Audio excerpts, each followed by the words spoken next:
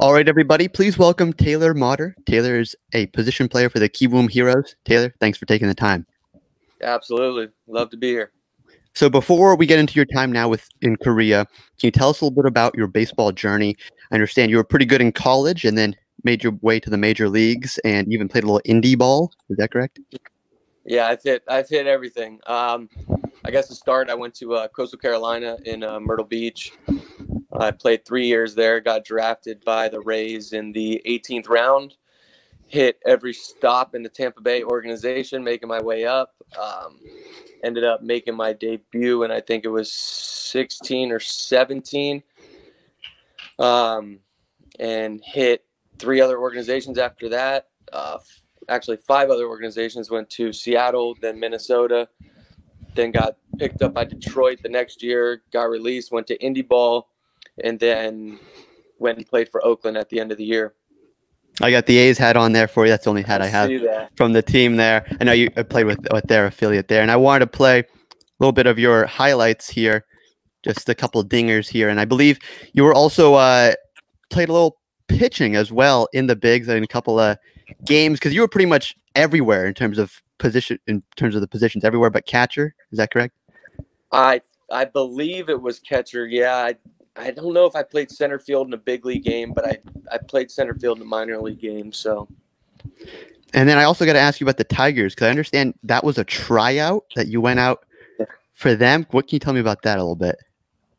Yeah, it was a crazy year. I had to drive up to Lakeland to go to open tryout. I guess I couldn't find a job, couldn't get it hooked up with anybody anywhere, so I went to a tryout in Lakeland and signed the next day with Detroit, and I ended up staying in extended spring training for the first month before the season started, and then shipping out to Erie for about a month or two. And then also one of your staples of the game is the hair. From all the pictures, you got the hair flip there, and I just wanted to show a little pro comparison here. This is you alongside Wyatt Russell, Kurt Russell's son. Have you seen this comparison before? Do you think it's a fair one? I think you guys could be twins right there. Like, who is Taylor in this photo? It's like I have gotten that one, and you know what? Surprisingly, I've gotten the Sons of Anarchy guy when his hair was a little bit longer too. So I've gotten these two specifically in Seattle. Interesting. Just the Seattle fans, they love the pro comparisons there. I guess, they love the hair. It's just the town. It's a great town. It's a great place to be. Crazy. So moving now into your time with Korea, what was it like first arriving over in South Korea? Were you under quarantine immediately, or were you there before everything kind of happened?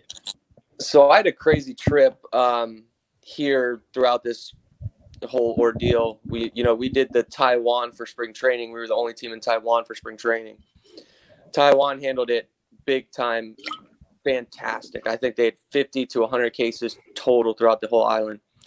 And at that point, when we were getting ready to go to Korea, they were on total lockdown. They were getting 2,000 a day. They were getting crushed. So we ended up going back home for about a month. And then when it started getting bad in America, we were allowed to come back to Korea. So we came back to Korea. Supposedly before the night before the date, they made 14-day quarantine mandatory. And the KBO and I think it's KCDC here, made us do the 14-day quarantine still, even though we beat it by a night. So yeah, we had to sit in the apartment for 14 days and quarantine out and, get fat and not be able to do anything. You work your butt off all spring and at home to stay ready, and then you come back and you got to do 14 days in the apartment, which stinks. I hear you. It's not easy. I got to ask, what was your go-to quarantine content? Were you watching the Netflix? Oh, Michael Scott, The Office, Tiger King? What were you vibing with? You know what? Me and my wife actually crushed Tiger King in America before we left. So okay. All done with the Tiger King. It was done. But, I flipped a lot. I brought the Amazon Fire Stick with me, and I watched a lot of YouTube and Netflix, and we kind of bounced around a lot of shows off each other. 14 days, you can crush a lot of shows. Of course, yeah. Between the 3 imports here, we went through a lot of them. The McMillions, I know the McMillions, the 3 of us watched together, which was pretty eye-opening too. Yeah, and speaking of your teammates, I didn't want to talk about them. We talked to Jake before. What's it like with camaraderie on the team? Do you have special handshakes now, or is the language barrier still difficult? What's it like meshing with players now in another country, that you may not know the language of? So I'm very used to playing in other countries. I played in the Dominican, Venezuela, Mexico. I speak a little bit of Spanish here and there, but playing in Korea is a whole new ballgame for me. So thank God most of these guys speak some English. I have my translator who's with me pretty much all the time. But it's tough, but these guys are so used to having 3 guys come in, so they know their English words. They know what they need to do to try and connect with guys. Now, for me coming into the Korean atmosphere, excuse me, sorry, is a little bit tough. I'm still trying to pick up words. I'm trying to pick up, what people do day to day and their culture and everything like that. So it was a little bit of a shock, but it's getting better. And now you guys rolling out opening day. That was on ESPN, one of the games. Can you tell me a little bit about what's it like playing with no fans? Because I understand you guys also had some preseason too, so you had maybe a little more time to kind of get used to it. Yeah, we did, I think it was 5 or 6 preseason games with no fans, which was, it felt like a spring training game on the backfields. It was quiet. You could hear a pin drop. You're in these big stadiums that are supposed to be filled with these 30,000 fans yelling and screaming nonstop throughout the whole game. Mm-hmm. And that's what I was looking forward to. So now to come over here, and it feels like I'm going to have 2 opening days. I had an opening day yesterday, which actually started the season. But then opening day, when they allow fans back in the stadium and everything's crazy, is going to be a new opening day for me. Yeah, well, looking forward to that, because I know the KBO kind of prides itself on that crazy fan culture with the songs, and especially the bat flips. You're the first position player we've talked to a lot of pitchers. But I got to ask, have you embraced that culture? Are we going to see you doing some bat flips, maybe a couple dabs or something? What are we going to see from Taylor Motter? I've always been the hair flip guy, so I don't know if I'm transfer to Korea. Mm-hmm. But bat flips are huge here, and it's something that you have to understand as part of the baseball culture. I've never been a big bat flip guy. I never wanted a projectile at 95 miles an hour coming at me my next at bat. So I was always a very respectful home run hitter. Maybe I celebrated a little bit, but I was never a big bat flip guy. Here, it's part of the culture, and you just have to embrace it and kind of enjoy it for what it is, because they do it on base hits. They do it on doubles. They do it on home runs. Anytime they hit the ball hard, even if it's an out, if they hit the ball hard, they're doing a big bat flip, which is great to watch in the replays of the games and stuff like that. Yeah, I know that the coverage here in America has been all over the bat flip. That's the biggest thing. So can we maybe see a moderate one, maybe like a hard hit double, just a little toss, little hair flip, just kind of you're running the bases? I'm hoping we can incorporate it here while ESPN's covering some games. That would be bringing America to Korea type of thing. I'd be all for that. That'd be very cool. So I did also want to talk about the food. How adventurous have you been with the food? Do you have any new favorites now? Maybe one food that you also kind of miss? So I'm a very adventurous eater, playing in foreign countries my whole life for winter ball. So I try everything at least once. I've tried a lot of everything here. Last night specifically, we went to this really nice, fancy beef place, but it was in like a hole in the wall of a restaurant. But the soup they served was cow blood soup, and it's blood curdled in like a cube in soup.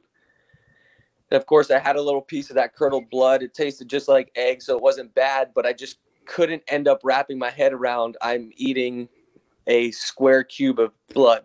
So I couldn't really down the whole thing. I had a few bites, and I was okay with my decision of having a few bites. I think the biggest thing I miss from back home is, tacos. Good tacos. There hasn't really been a taco place in Korea. That culture, the Latin American culture hasn't made it to Korea. So the Latin American foods that I miss eating at home hasn't really made it here.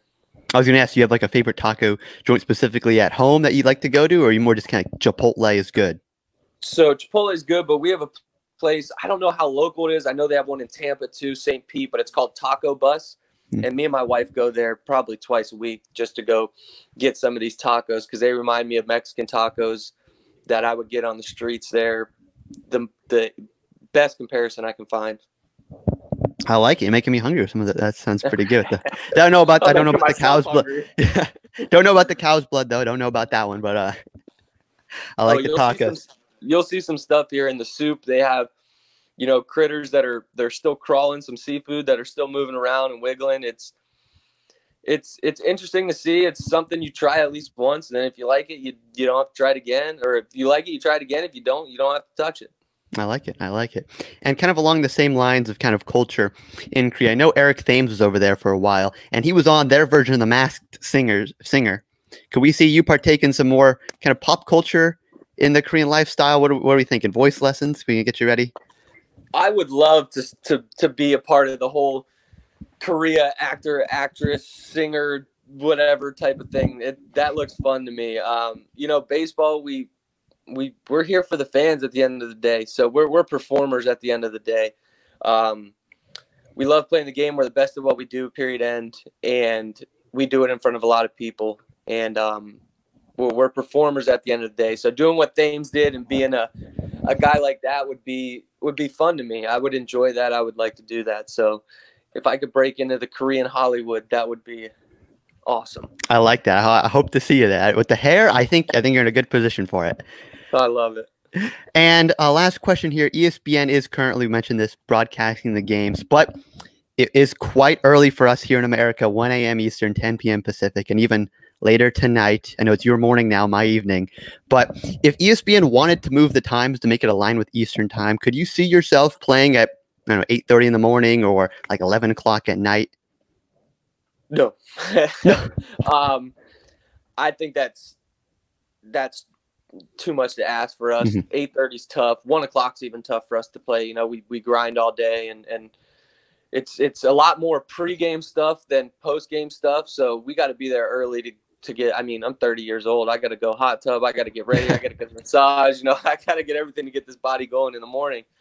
But I think there's some different ways that ESPN could play it out. So maybe it's a little bit more of a primetime thing because, to be honest, there's nothing primetime on ESPN right now. Yeah. What are they playing? The 1995 World Series, the 97 World Series, 97 NBA Finals. You could play that at 1 a.m. They do it anyways when MLB's on. So I think maybe once, twice a week, you throw on a game at 7 o'clock, give people what they want. They can have their dinner, have a beer, go out to the bar, play a game at 7, rerun a game at 9 or something like that. You could get 2 or 3 games out of it, and we could blow this up to a point where ESPN's getting a lot more viewers and, throw some ads in there for some people and we can boost some economy going again. There's a lot more that can be done with it. I think this is the first steps and stages of it, and I'm just glad that the KBO is finally being shown in America, and I see from Twitter that it's getting a huge following. It sure is. There's primers left and right, and people are picking their teams right now. I know I'm a Heroes fan after talking to you. So good. I do have to say one thing. I'm upset with the Durham Bulls. I played with the Durham Bulls for 2 or 3 years, and they came out and said that the NC Dinos were their favorite team because of NC in it. So they really would. Watch that. Broke my heart. So I'm hoping all the fans can come join the Kiwoom Heroes because we have a great team. We really do. We put a good game together for our first game yesterday. We kicked some butt, and we're a team to watch out for. We got a lot of young guys, a lot of guys who I think could be posted in America and be successful there. Great. Looking forward to it some more. Taylor, thanks for taking the time. Best of luck this season, and hope you stay healthy and safe. Thank you very much. I appreciate it. Have a good night.